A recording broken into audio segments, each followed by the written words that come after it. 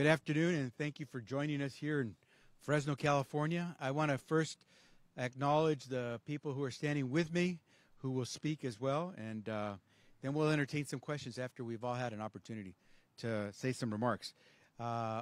Joining us today to make an announcement, a very important announcement for the people here in the Fresno area, all of Central Valley, quite honestly, for the state and for the nation. Joining me are Cindy Quesada with the Sierra Health Foundation, Michelle Gordon with the Fresno County Public Library System, and Josefa Vega with Mi Familia Vota. We're here today because in about a week, families throughout this country are going to begin to receive the census form, which every 10 years we are required to fill out. And it's essential that we fill it out because so much depends on knowing who lives where in our country. Let me let this guy go by.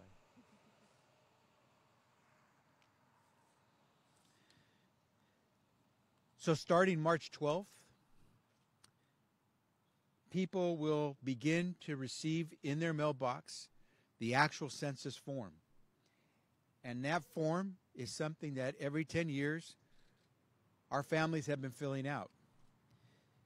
And I'm asking every Californian, and I wish I could do this in every language that people in this country speak, but I can do it in English and I can do it in Spanish. But I'm asking every Californian to please fill out that form. When that census form arrives, please fill it out. And this year you can actually fill it out online as well. Why is it so important that you fill out that census form?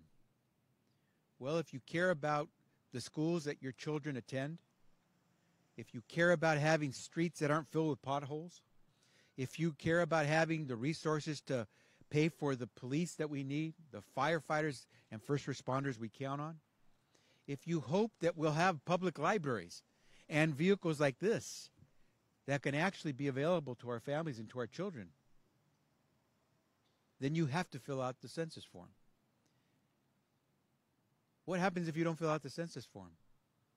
Well, the city of Fresno will get less money for the public libraries, and maybe they won't be able to fund this mobile library center as they have now. Your kids may go to schools that are more crowded with more kids because they get less funding.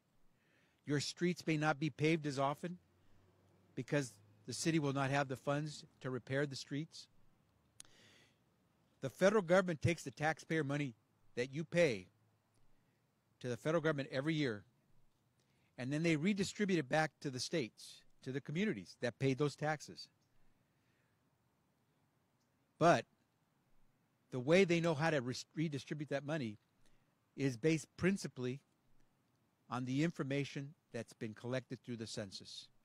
That's how we determine how many people live in the city of Fresno, how many people there are in the state of California. How many people then should have money sent back to their town or their state because they pay taxes to repair the roads, to make our schools better, to have these mobile library centers. But if you don't send back your census form, you won't count. And those tax dollars that you paid when you paid your taxes won't come back to your community because the government won't know that you and your family are here. More than $100 billion every year come to California from the federal government based on formulas that are derived using the census numbers. If you choose not to fill out the census form, you are essentially going invisible. And here's where I hope this message of filling out the form and of counting is most important, because there are many families in our country, certainly in California, and I know here in Fresno, that are afraid that if they fill out the census, they will put themselves in danger. They will risk not being able to come home from work and see their children. Many families in this country are undocumented. Many families don't understand the process, and oftentimes they prefer not to even engage in filling out the form. Some people who are citizens don't vote, didn't vote last week. I hope that what we're doing is sending a message that will count. Whether you're a citizen and can vote, or whether you're someone who lives in Fresno and receives the census form, we need you to count, because your kids are counting on you participating. Your neighbors are counting on you to participate.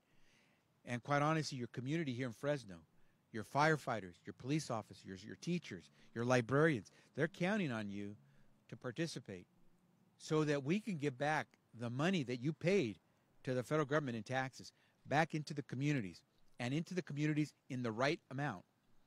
But if you're not counted, we get less money.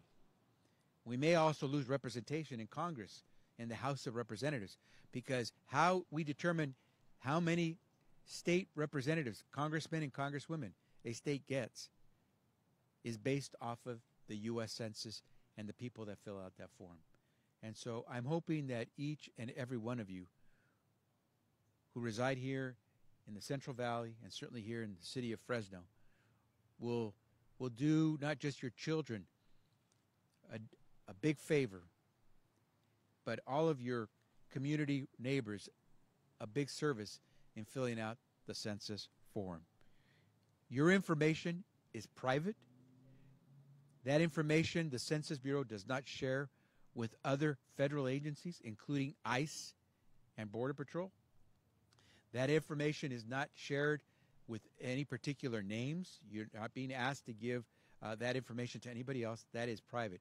In the history of this country of over 240 years, the Census Bureau has never been found to have violated the law and shared that information inappropriately with any federal agency or anyone else.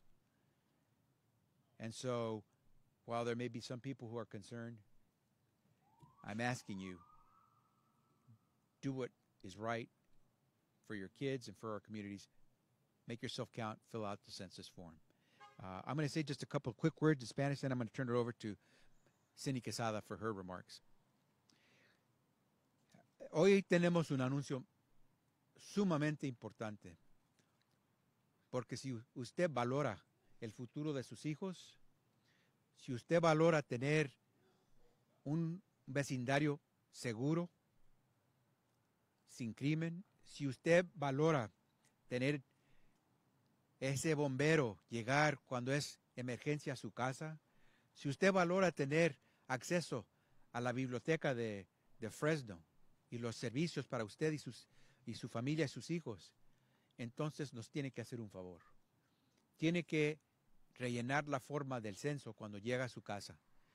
Esa forma es, sin duda, una de las formas más importantes que podemos llenar, porque con esa forma determinamos cuántos recursos tiene nuestra comunidad para tener algo como esta biblioteca móvil, para tener la policía protegiéndonos, para tener los bomberos listos para proteger nuestro hogar, para tener mejores escuelas, porque sin el dinero que usted paga en sus impuestos, si se queda en Washington, D.C., no regresa aquí a Fresno, es porque usted y sus vecinos no llenaron la forma del censo que le indica el gobierno federal cuánta gente vive aquí en Fresno y cuánto de ese dinero debería de regresar a esta comunidad de Fresno.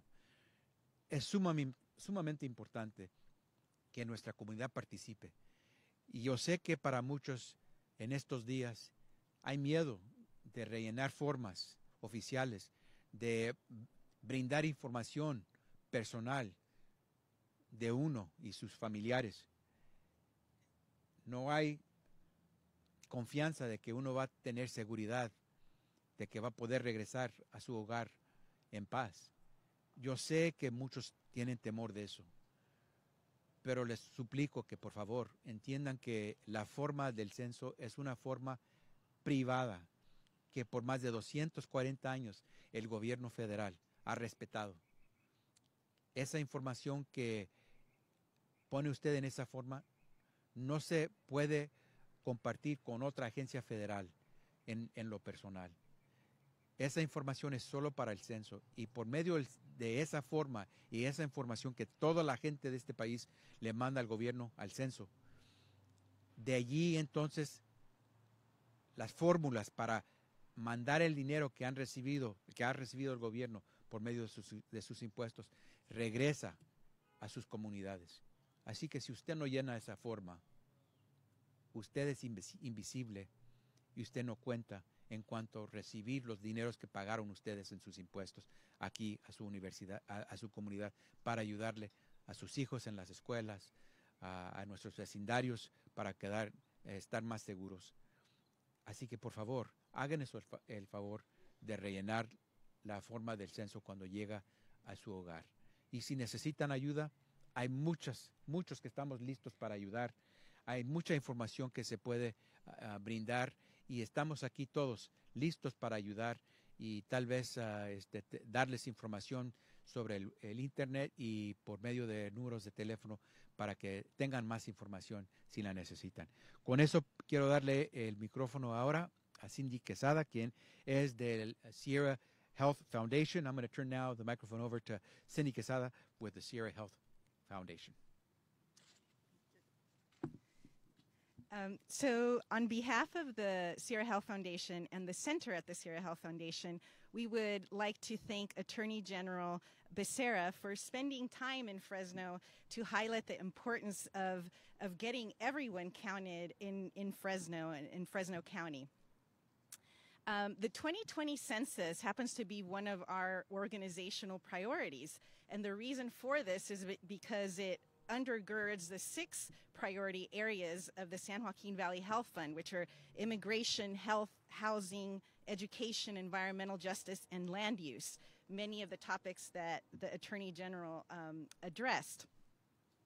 And because of this intersectionality of these priority areas, we made early census investments starting in 2018, doing some studies on the relationship between housing and census participation, as well as immigrant attitudes and perceptions towards the census.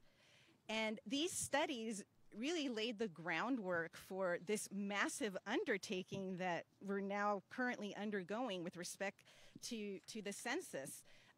We have raised nearly $6 million in census funding that has been awarded to over 60 community-based organizations across the San Joaquin Valley. About 25 of those are in Fresno County. Our strategy is really taking a hands-on grassroots approach, and it was designed by our partners and is based on their years of experience working directly with hard-to-count communities.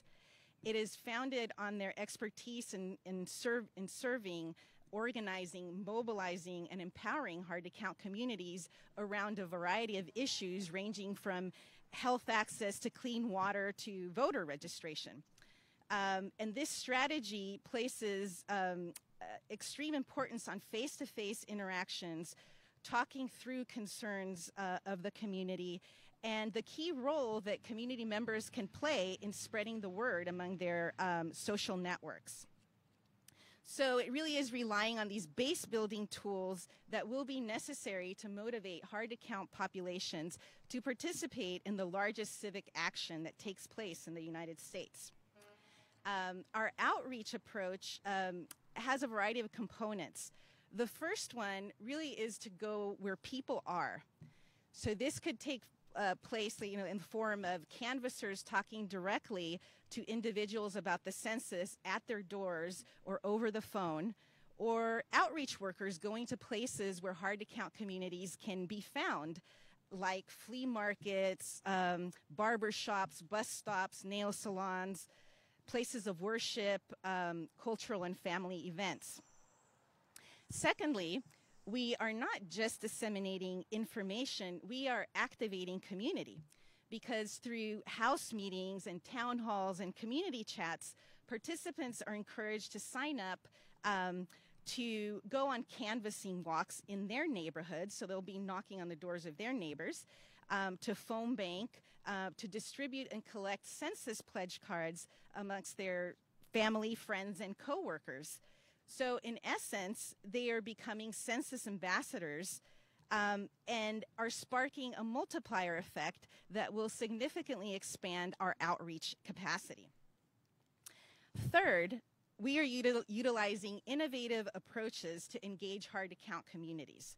For example, we have a community theater group that's doing pop-up census skits throughout various locations where they role play discussing decision-making around census participation, addressing the questions and doubts that we hear about, from the community. We have also developed census jingles and songs with very catchy lyrics that are encouraging people to not just participate in the census, but to spread the word. As well, we're having census-themed mural painting block parties in hard-to-count areas where residents will be able to join in the arts activities.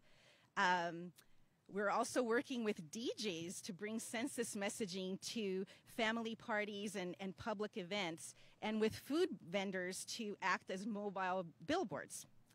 So through all these activities that I just mentioned, we'll be wearing this blue vest that I have on right now. And we're using this blue vest as an identifier so that the community knows that we're community outreach workers that are raising awareness about the census, and we are trusted messengers. Lastly, an extremely important part of our strategy is in offering a helping hand. And what I mean by this is that we are ready to assist hard-to-count communities in filling out the census form. We will have tablets available to them. We have a variety of partners who speak many different languages and can help with respect to translation. We can help with utilizing different types of computer devices or any other needs that a person may encounter in order to successfully fill out the census form. So in summary, our strategy is really, funding a lot of organizations throughout the San Joaquin Valley, and with a focused, a lot of emphasis on Fresno County. To provide this hands-on, high-touch, linguistically and culturally appropriate census outreach to our diverse, hard-to-count communities. And this strategy is really revolving around civic participation, community leadership development, and the building of community power and regional voice. So once more, we would like to thank Attorney General Becerra for organizing this press conference and really elevating the issue of the census. And next, I would like to introduce Michelle Gordon from the Fresno County Public Library. Hi. I also would like to thank the Attorney General for coming down to Fresno and holding this press conference about the census. The Fresno County Public Library has been involved with partnering with both the County Complete Count Committee and the Regional Complete Count Committee for about 2 years now. Nearly all of our 30-plus branches are going to have a computer terminal that is dedicated just to census responses. So you'll be able to walk into almost any library branch and just walk up to a computer and enter your census information. All of our computer terminals are also going to have a shortcut to the census website, so we're going to make it really easy to access. And you'll be able to receive computer assistance also from some of the library staff, so if you're not really familiar with computers, we can help you with that. The census efforts in Fresno County are really concentrating on our hard-to-count populations. It's really important that everybody gets counted, and the library definitely wants to help with that effort. And the great thing about the public library is that we come into contact with every range of the hard-to-count populations in Fresno County. And there's usually a library pretty close to most of the census tracts that are hard to count. Additionally, we have an entire outreach department that spends all of our time going out into the community, bringing the library to places that may not be familiar with what we offer in services. And part of that is our Digibus, which is a mobile computer classroom. It has 12 computer workstations. It has free Wi-Fi. And we are taking this vehicle to several community events over the next 4 to 6 weeks to help with census response. So you'll see us at places like the EOC Spring event at the Big Fresno Fair coming up on March 21st. You'll see us at a Univision event in April. So when you see the bus, know that you are welcome to come on, spend 10, 15 minutes, sit down at one of our computers and enter all of your census responses to make sure that you are counted. You'll see us all over. Any event that you see us at, you're more than welcome to come on board and get counted. The 2020 census, it only happens once every 10 years. Take 10, 15, maybe 20 minutes out of your day and make sure that you are counted. That's it for me. I'm going to turn it over to Josefa Vega from Mi Familia Vota. So hi all. I would like to begin with kind of an anecdote. Mi Familia Vota works with schools, and in one of our schools recently in a youth program meeting, I encountered a biology book that I used in 2007. So this is the class of 2021. So please keep that in mind, that this is what the census funding can impact. This impacts education, like the Attorney General had mentioned, and Cindy. This impacts the public services and access that our communities are able to participate in and experience. And also, it's imperative that we as community-based organizations and nonprofits really elevate the voices of those who are impacted by this and share that information and provide that educational aspect for them, because that is something that often gets lost, especially with what occurred surrounding the citizenship question that produced such a chilling effect, especially among our community. Mi Familia Vota serves the Latinx community, so that obviously includes folks who may be undocumented, permanent residents, citizens, as well as folks who receive DACA and other TPS and other services or other statuses. Among that, even among our permanent residents who are, as some of you may know, that means a green card holder, some of those folks, again, were still expressing the same anxieties and the same fear that those who are undocumented experience. So it is of utmost importance to just encourage them and allow them to understand that this information will not be shared with Immigration and Customs Enforcement. It will not be shared with other aspects of the USCIS kind of immigration machine, and to understand that this will benefit our communities. And as Cindy mentioned as well, here in Region 6, we are one of the most undercounted communities. So this, again, it impacts our schools. If you look around you and you look at the services and the things that we're lacking, in Parlier, there's a high school whose water has been shut off due to lead, the presence of lead. So this is of utmost importance because this impacts infrastructure. This impacts so many things that we experience every day. So it's not this isolated survey that we never see the impact of. It's something we encounter every day. And I also want to speak to the simplicity of it and understanding that it is now being distributed first online, and that does kind of pose a barrier for a lot of folks here in Region 6 who may lack digital literacy or access. So it's so important that the library is promoting this and offering this. But this also has to do with the limited funding that the census has allocated to the 2020 census compared to the 2010 census. And again, this is why I call on community members, those who are in the know, as well as nonprofits, to inform the public, inform your friends, neighbors, family, everyone, to please participate in this, because who it impacts most are our most vulnerable. So please keep that in mind, and let's get counted. And I would like to turn it back over to Mr. Becerra. Thank you. Oh, claro. Pues me llamo Josefa Vega, de Mi Familia Vota. Estoy aquí porque queremos que todos participen en el censo, porque eso afecta nuestras comunidades, porque impacta a los servicios públicos, nuestras escuelas, hospitales y cosas así. Y es tan importante que todos están contados, porque si nosotros falta esos fondos y el dinero que llega a nuestras escuelas y servicios públicos, ¿quién afecta a eso? Afecta a nosotros, todos de nuestros miembros de nuestras comunidades, y por eso es tan importante que todos participamos. Déjanos ¿Sí? tomar preguntas. preguntas, entonces después podemos contestar más. Ok, pues entonces lo voy a pasar a Becerra. Gracias. No, no nos vamos. Vamos a estar seguros de contestar cualquier pregunta que tienen. Okay, so I think we're ready for questions. Can I just add one last point before we go to questions?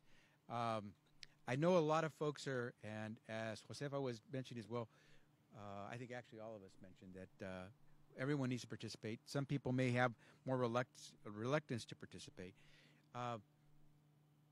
You will know if you're being approached by someone like Cindy, who actually has a legitimate purpose in trying to help complete the census form, because they will only ask you appropriate questions, and they'll only come at appropriate times, and they'll behave in appropriate ways. What do I mean?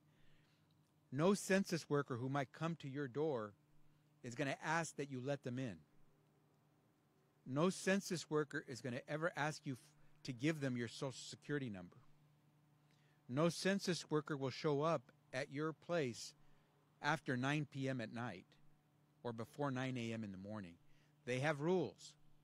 And so you are not obligated to respond to anyone simply because they try to lead you believe that they may be doing the work of the Census Bureau. You have a right to confirm that. And you have a right to complete the form, the census form, in your house by yourself or with the help of the library system and a location like this Digimobile service that the Fresno County Public Library system has. But you have a right to make sure that you are confident that when you are asking for assistance, it is legitimate official assistance. And so please, we're all out here to make sure that you participate and get counted, that you fill out your form. And we want you to feel confident that you're doing it right and with the help that you deserve.